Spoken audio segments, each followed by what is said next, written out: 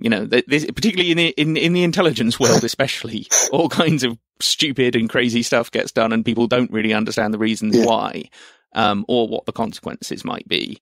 So, I don't think mistaking one for the other is that wise. I think sometimes incompetence is downplayed, and sometimes people are incompetent, and sometimes something that looks very deliberate can actually maybe be a mistake. And certainly in the FBI. I don't think I've ever come across a more incompetent organisation.